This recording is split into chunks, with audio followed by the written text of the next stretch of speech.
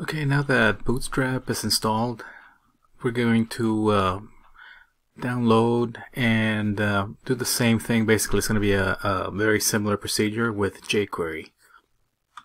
They're not made by the same folks. jQuery is all JavaScript library. It looks doesn't look very much like the Bootstrap library does.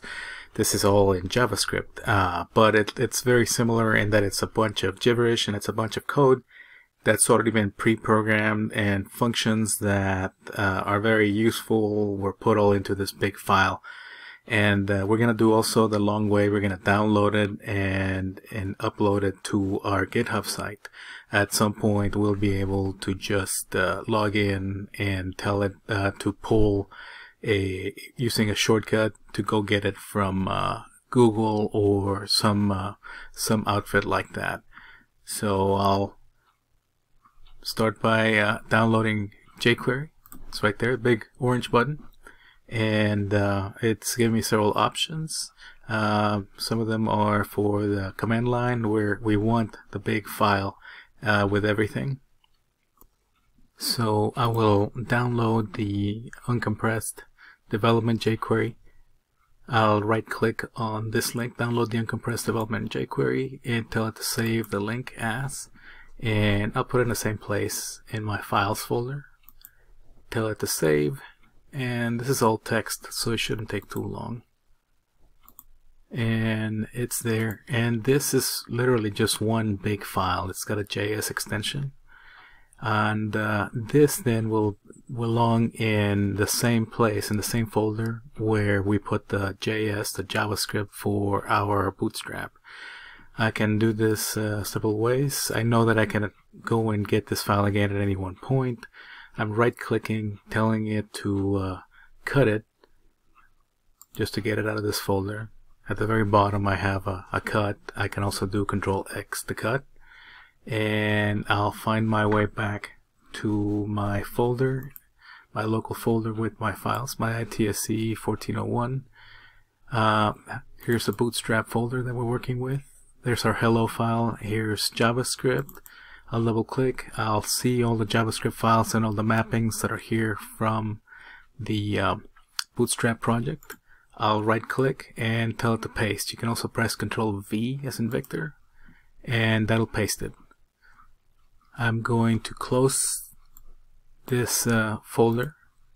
Same thing with the one open in the back, and I can even navigate away from jQuery. Next I need to go and into my Visual Studio Code and check my file explorer, and I see that my Bootstrap folder inside the JavaScript, there should be now a file called jQuery. It's green, different color, and I think that means that it's on track. That means I have to confirm it and commit it and send it on its way. So I'll click on my GitHub icon over here, and put in the message that I'm uploading jQuery. Commit it. Click on my more actions and push it. Other than checking to see that it's up there, not much to see right now until we actually start to play with jQuery files in our Bootstrap, and that should be coming up in the next exercise or two. But now we have Bootstrap installed, and we have jQuery downloaded and added to our repository as well, which is what we wanted to do. In case you were wondering, I'm going to go to the repository inside of Bootstrap, inside of JavaScript, and here's my jQuery.js. This is what the jQuery library looks like once it loads. I'm sure it's a lot of text that's loading, and actually, since it's compressed and it's in a more readable format, but the one thing that you can't see here, and maybe you can't see it on your browser either, is that the lines go way out.